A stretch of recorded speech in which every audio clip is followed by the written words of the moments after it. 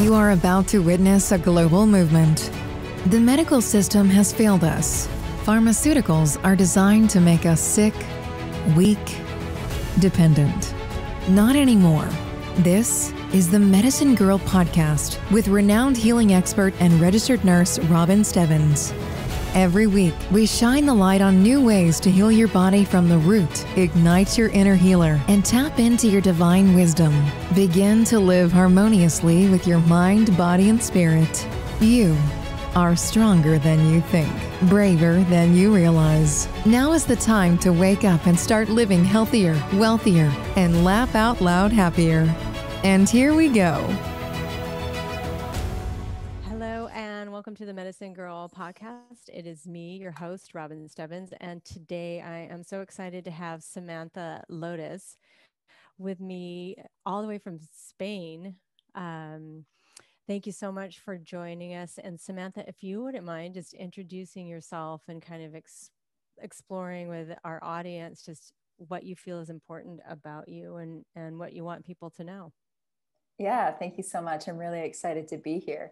As you can hear, I do not have a Spanish accent. I'm Canadian and just moved to Spain. And yeah, a little bit about me. I like to call myself a lifestyle alchemist. My background is in psychology, naturopathy, sociology, and then really diving into the more metaphysical and the esoteric philosophies and really the Eastern medicine. And a little bit about my journey was that I grew up very much standard North American, diet, life, mentality, stress, trauma, just kind of like what most people go through. And I went through major health challenges. I followed in the footsteps of my mother and father, going through a lot of health challenges. My body continued to break down system by system. Started when I was about 18. I started to have really irregular cycles. My hormones were all over the place. I started to lose my hair in clumps. I lost my menstrual cycle, which ended up being for 7 years. Started to have panic attacks, digestive issues. And it got so severe that I actually developed this cancerous blood situation, which I don't like to name the name. I don't like to put a name to it, but it was a cancerous blood situation and I nearly lost my life.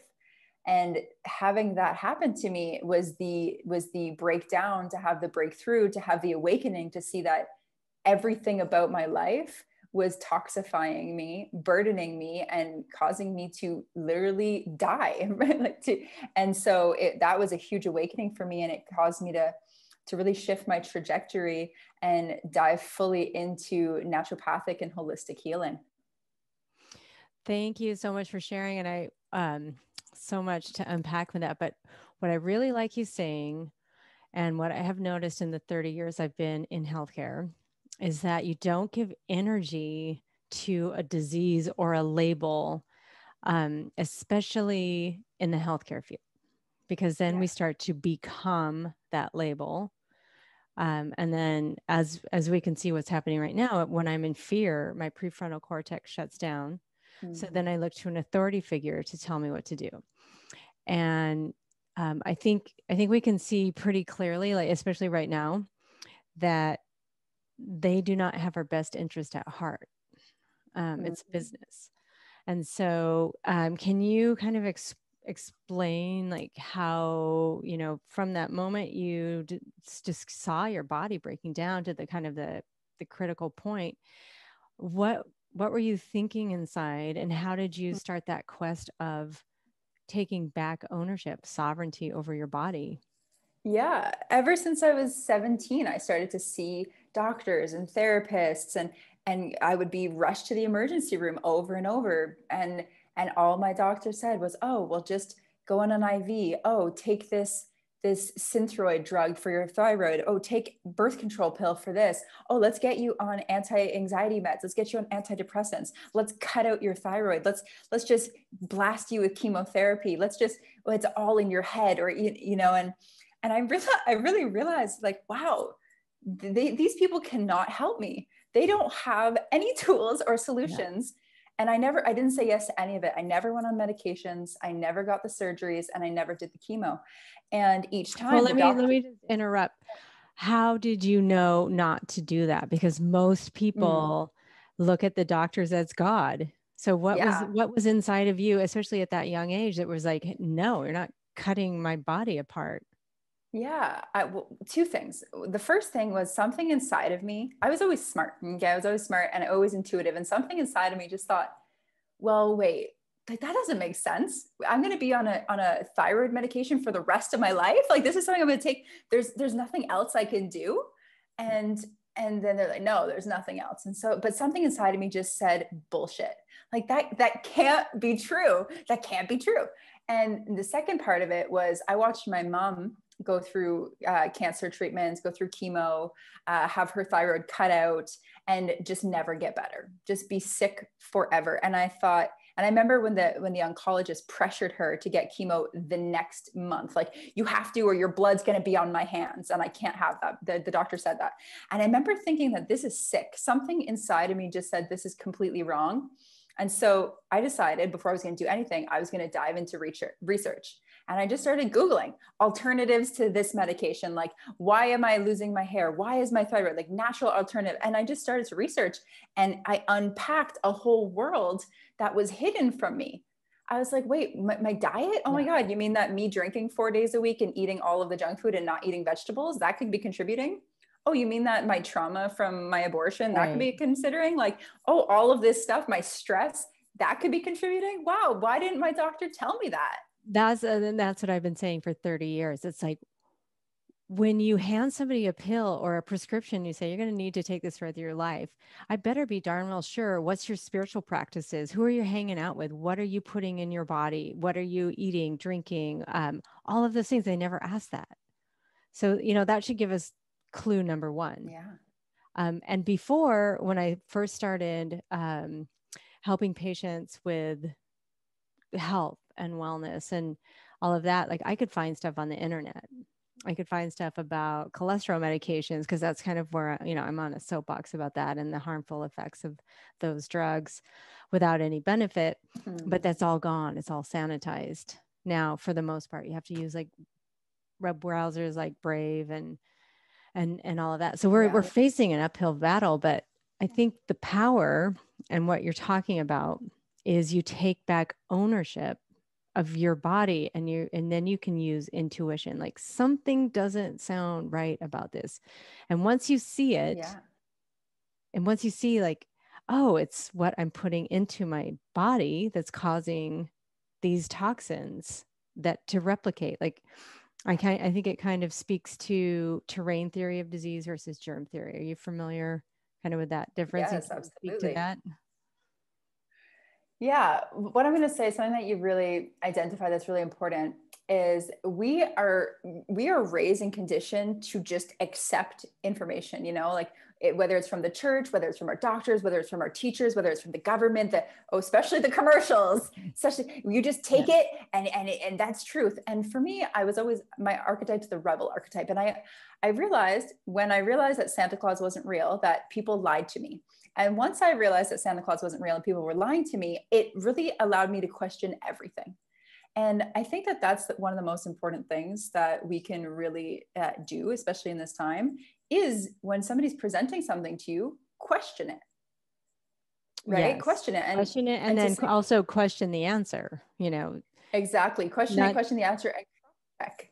Yes. And and so to circle back to that first question that you asked, like, how did I know? I had this like kind of near-death experience, I guess you could say. And I got to like, the only way I could explain this, and I didn't believe in this until it happened to me, was that I like met God or I met my higher self. It was just, I heard my own voice speaking to me in this like energy type of way, just saying like, Sam, everything that you're doing, all the things you're thinking, the things you're eating, all of it, like you're killing yourself. And your self-hatred, you're subconsciously, you want to die because you hate your life. And you're being presented with the opportunity. Do you want to die or do you want to live? And I panicked and I said, I want to live. And it's like, okay, my higher self was like, real talk, Sam, you need to change every single facet of your life. And but that's really true. Like that. We look at it and it's once you see it, it's so obvious, but like that self-hatred, and I had that down pat for, the majority of my life. Honestly, it wasn't until 10 years ago, but I also had autoimmune disease, self-attacking self-hatred. You're attacking yourself. So that all of that energy, thoughts are energy. You can measure them outside of your body scientifically.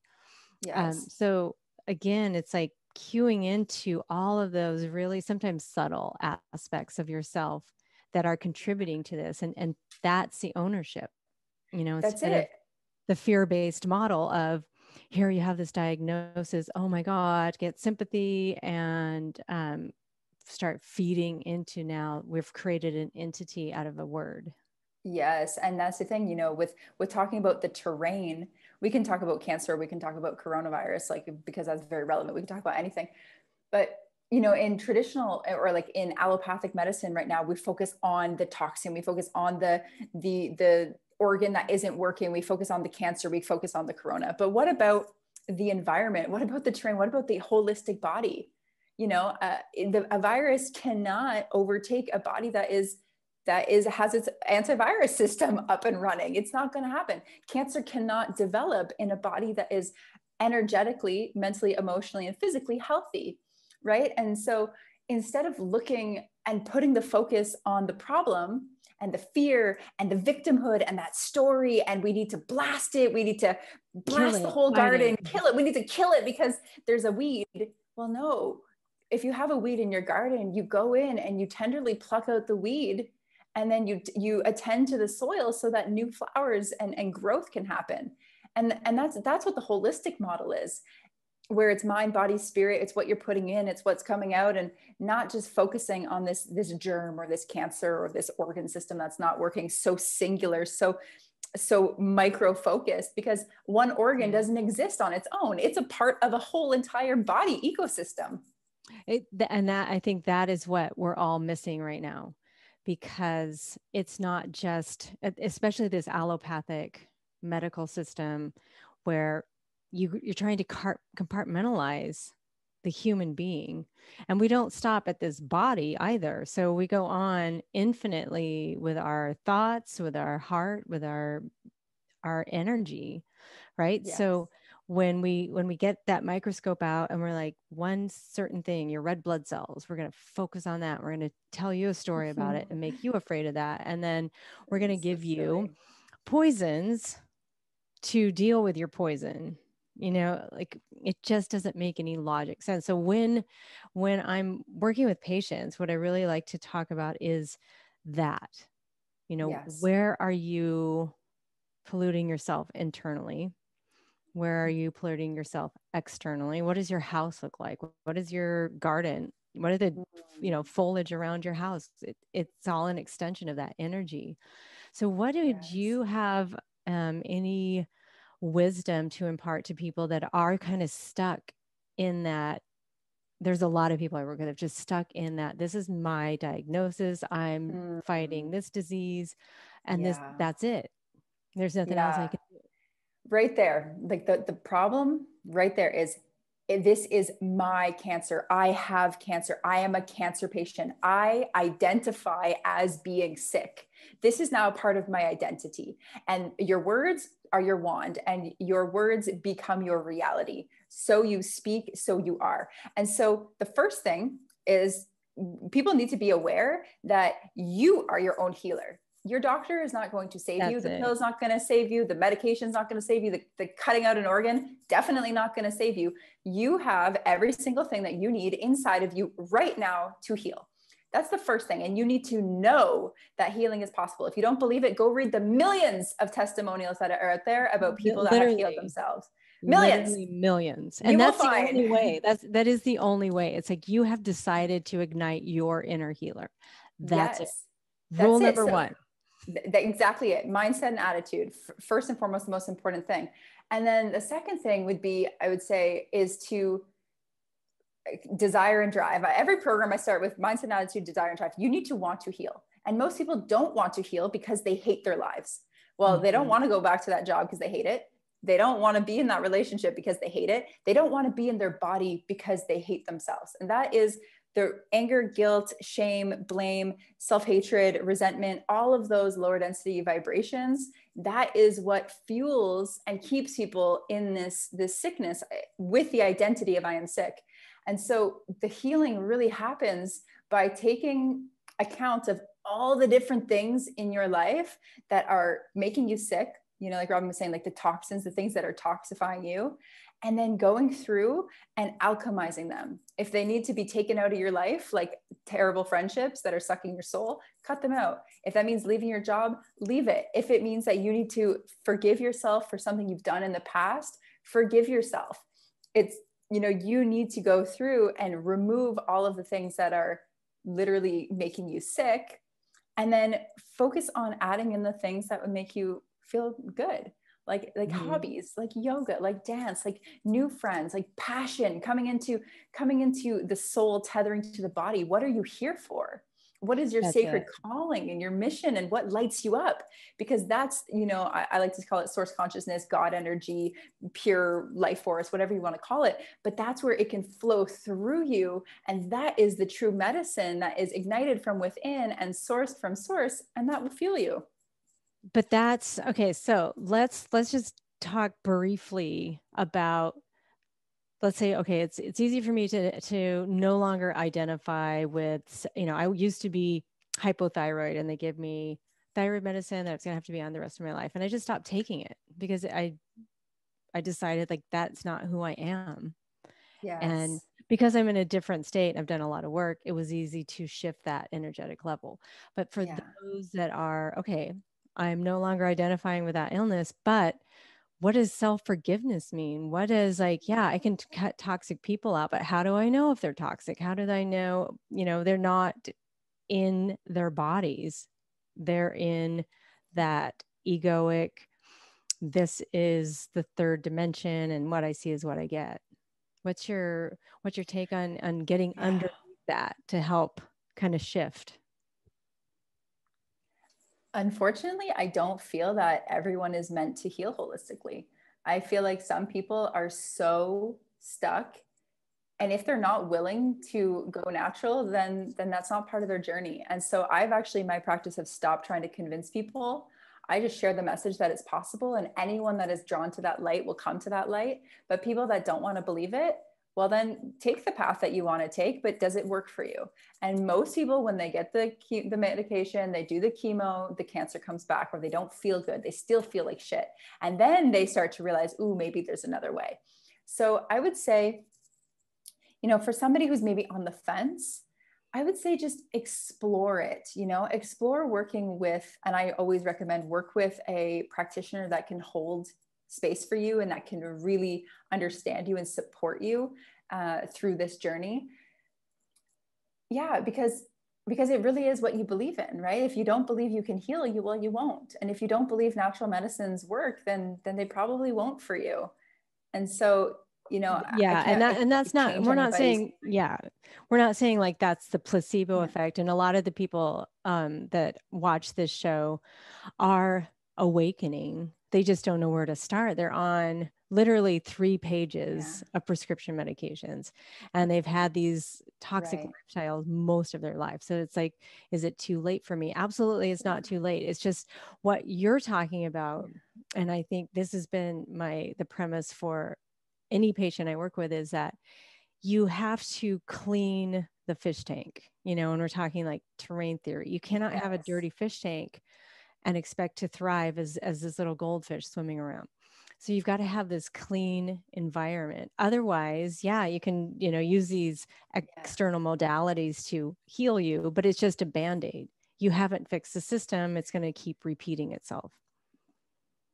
Totally. And so sometimes the mental and emotional work is a little challenging. And what I like to get people to do is start with the simple things, like the physical, like you're saying, you know, how about we focus on eating some healthy whole foods? How about we focus on moving the body a little bit? How about we focus on sweating and spending time with loved ones? And then once we have a solid foundation, you know, I do also recommend doing gentle detoxification programs. I'm definitely an advocate to that, to cleanse the bowels, to cleanse the liver, to cleanse the kidneys, not some of these like harsh toxic cleanses online, but with whole foods, natural supplements, essential oils. and nature. And so, yeah, cleaning out the body, doing a reset. And then from there, when the physical is, working a little better, I like to use affirmations and tapping and visualization and using some mindset tools. And then for the emotional, where I feel like 95% of my clients that I work with, if they have cancer or they have something like chronic illness, there is a huge emotional component. And so that's where we go through, week by week and start to heal these things by releasing them, often through somatic exercises or through forgiveness prayers or cord cutting or, whatever other modality comes up. But it's definitely a process. Yeah. And I think every illness stems from an emotional root, and like identifying with an illness, people can identify with their trauma and become kind of what I call wound fondlers. And you just don't want to let go of that story because you're so identified with it. So that's another piece to it, is to be able to separate out, like, no, this is what happened to me.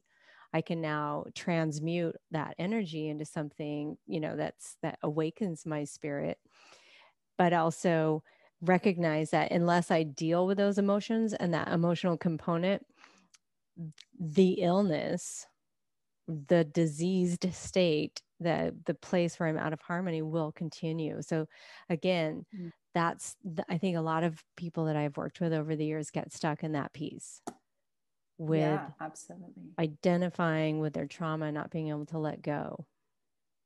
Yeah, absolutely. And there's so much of, there's the neuroscience of it. There's the body keeps the score, right? The body holds on to trauma.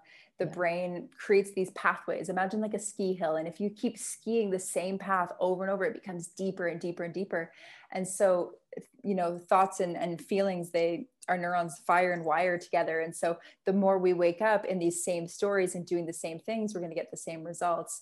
And then that building an identity around being sick, it's like, going through healing is dying. That part of your identity will have to die. And the ego doesn't want to let go. And it does feel like that. And a lot of people say, well, like, Sam, who would I be without my eating disorder? Or who would I be if I didn't have this fibromyalgia? What would I even do if I didn't spend all my days researching how to fix it? And if I didn't, and so it's really about, seeing that the brain goes through these traumas and then the fight or flight response, and the brain holds on to it and it recreates this and goes through it. And so doing things like, again, that mindset work and creating a new vision for yourself. Like, oh, well, my body knows how to heal itself. And I am a person that values myself and that's learning to love myself and cherish myself. And that's really powerful because the study of epigenetics shows that the mind literally recreates the body through thought. And the body, every single cell in your body is sentient and it's connected to your thoughts. It's connected to your brain. And the cells are always changing. Even your DNA. We have two variations of DNA. We have the genotype, which is what we're just given, the blueprint. But then the phenotype is the expression of the DNA. And genes can be turned off or turned on. Right. And so you literally are recreating your body all of the time. And people need to know this to be empowered with the information to know that they can heal and change. That's it. Very, very important. I think it's easy to get it complicated. So for everyone listening, the simplest common denominator right now is self-love. And when I completely engage in unconditional self-love, it's very difficult, and it becomes even more difficult to toxify myself with friends, with family members, with fast food. Your body will eventually reject it. You won't even be able to eat it. And then as we progress through that self-love, you get to see the roots of these illness or these places where you've gotten out of harmony with your being. So as you're progressing, then things start to line up. I don't know if you've noticed that in your journey. For me, I feel like when I really got to the root, and everyone has a root. For me, it was my mom got pregnant when she was 20. It was not okay with the family, and my dad didn't want to be a dad at 21 years old. And so my blueprint right in the uterus, in utero, was I shouldn't be alive. I am a burden. I am causing a problem. You know, I'm unwanted. And then that perpetuated when my mom didn't show up for me in the way that I needed her. And my stepdad hated me because he saw my father when he looked at me. And so I grew up with this template and this story of my existence causes people problems. It causes pain. I shouldn't be here. I shouldn't exist. And when you grow up with this subtle program underlying your life, well, you make a lot of different decisions based on that, poor decisions, and you abuse yourself in certain ways potentially, and you abandon yourself in certain ways, and you attract people that will abandon you and abuse you. And so this perpetuates. And when I really did the work to go in, I saw, oh, my cancer was me trying to rectify the fact that my existence ruined my parents' life. That was your belief system coming in. That was my belief. And that was the subconscious root too, because, you know, it's so, and that I have a very similar story, but when it's that young, infancy, coming into the world with those hormones, everything that your mom was experiencing in utero goes a chemical signature into your body. But we don't have this like intellect around it as an adult to say, oh, that's not my story. It is you, it becomes you. So to be able to find that root creates that, what I call facing your dragon, kind of a Joseph Campbell hero's journey. Yes. And the dragon isn't, you know, you just have to get out a sword and chop it up. It's like, it's the thing that you're most afraid of. And instead of slicing up the dragon, you become teammates until you can love that dragon. And then it goes, and it's nothing to be afraid of. That's your root. That's your transcendence from that root. The other I agree. You got to hug that dragon. Yeah, you got to love that dragon, because that dragon is you. You know, all of this is you. All of this stuff is being mirrored back to you. And I think two things. I want to get back to epigenetics and your methyl markers on your DNA strand and how we can light those up. But in the kind of that hero's journey and the path to self-love and that subconsciousness, when you're looking at your triggers in your life, you're looking for teeth to fit that wound. So if it's an abusive relationship, you're not picking it just because you're trying to repeat history. You're trying to heal that wound. So look around you. Where are you getting triggered? That's a great place to shine the light. And then kind of circling back to what you're talking about with epigenetics. They're saying now, you know, 95% is us, how we express those genes. 5% maybe is like what color my hair is, what color my eyes are. I think it's 100% what I have noticed in my life. And I was born with black hair and black eyes. And I was in a blonde hair, blue-eyed family, and my hair fell out at a year and came in blonde. Coincidence? Who knows?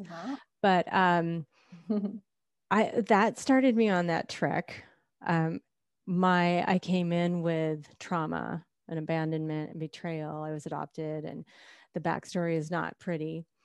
And so I carry that with me, always tuned my radar to expect betrayal, to expect signs and symbols from the universe saying, yeah, you're right, you shouldn't be here. So you got to hide that. And inside now, I have this need for love.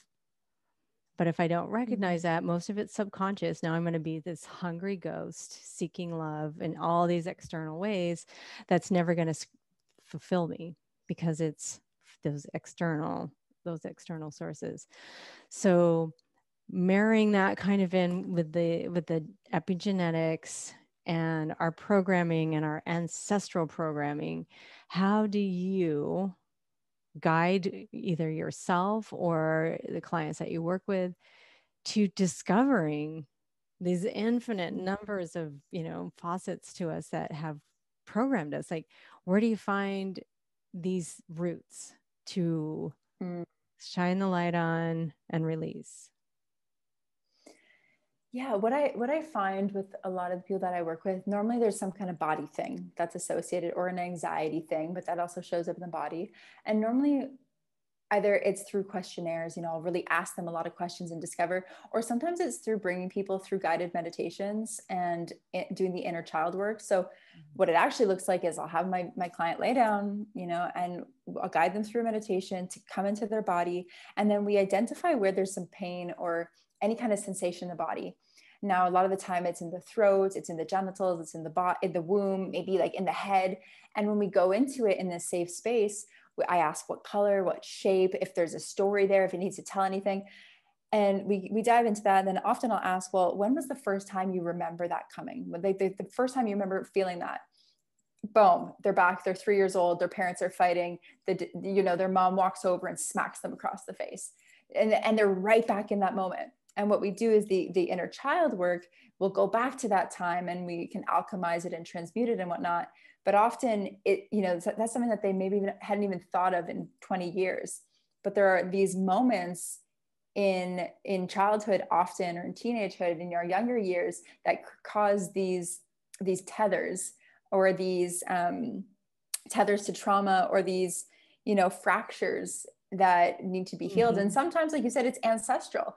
Sometimes it's your great grandmother was raped, and that trauma wound was passed down through the lineage, and you live with this anxiety. Or sometimes in a past life, you were a witch. And I had a vision of that. I was a witch. I was hung and burned alive for speaking my truth.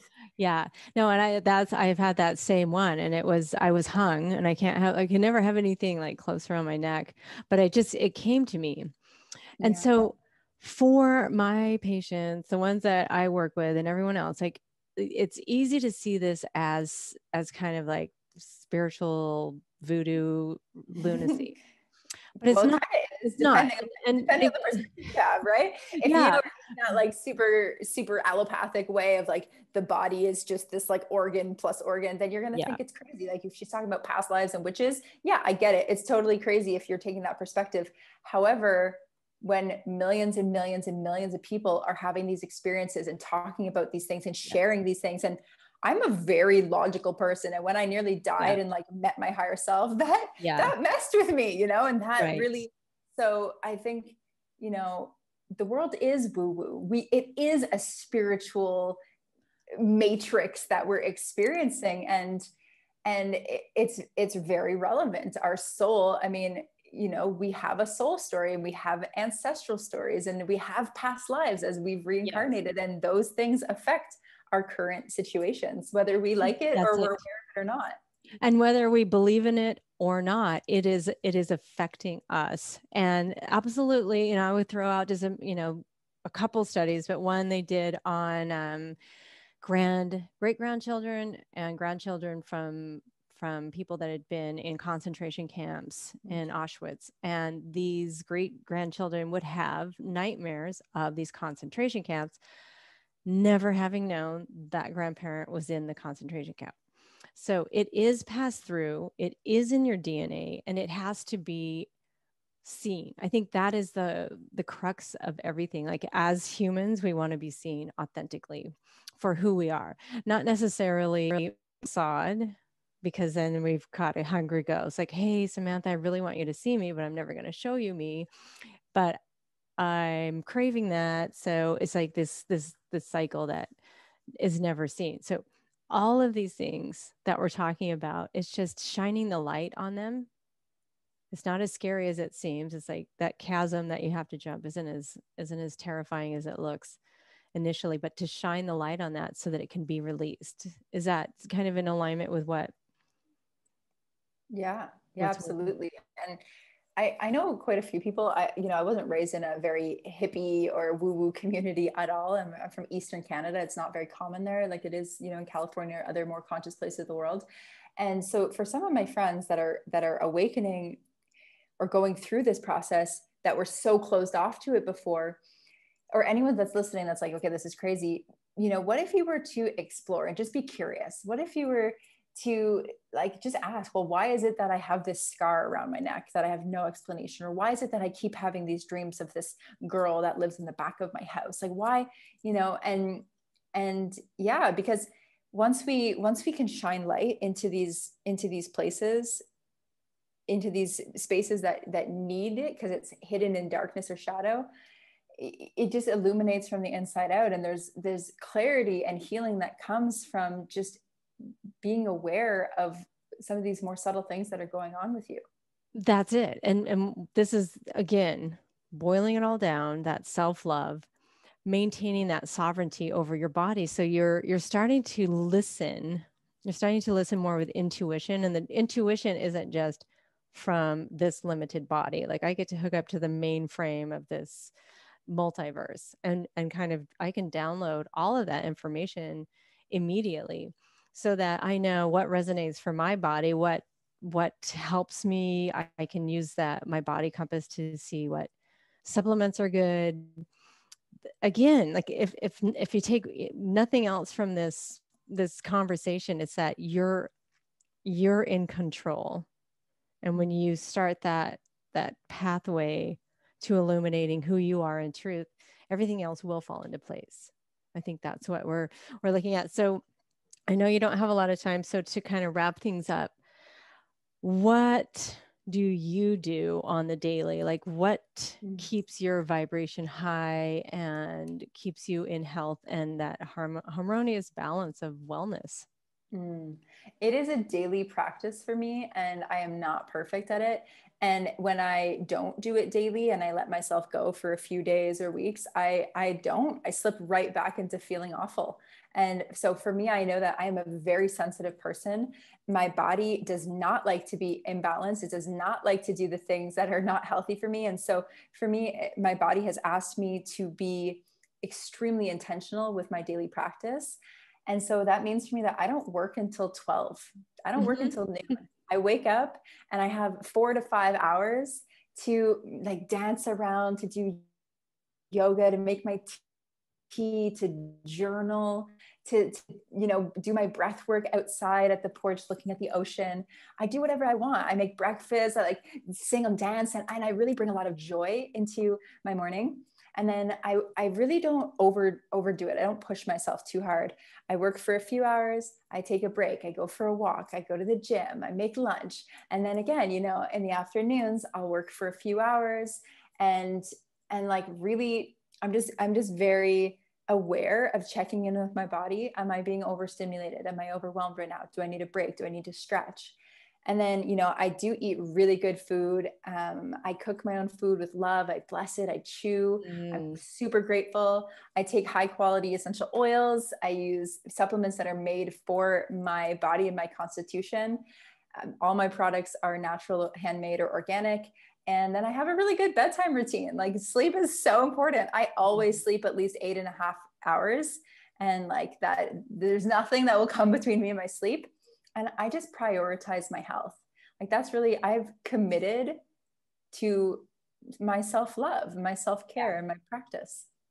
That's beautiful. I love that is self-love, you know, having these practices. And again, like it's so important. We are human beings having this experience.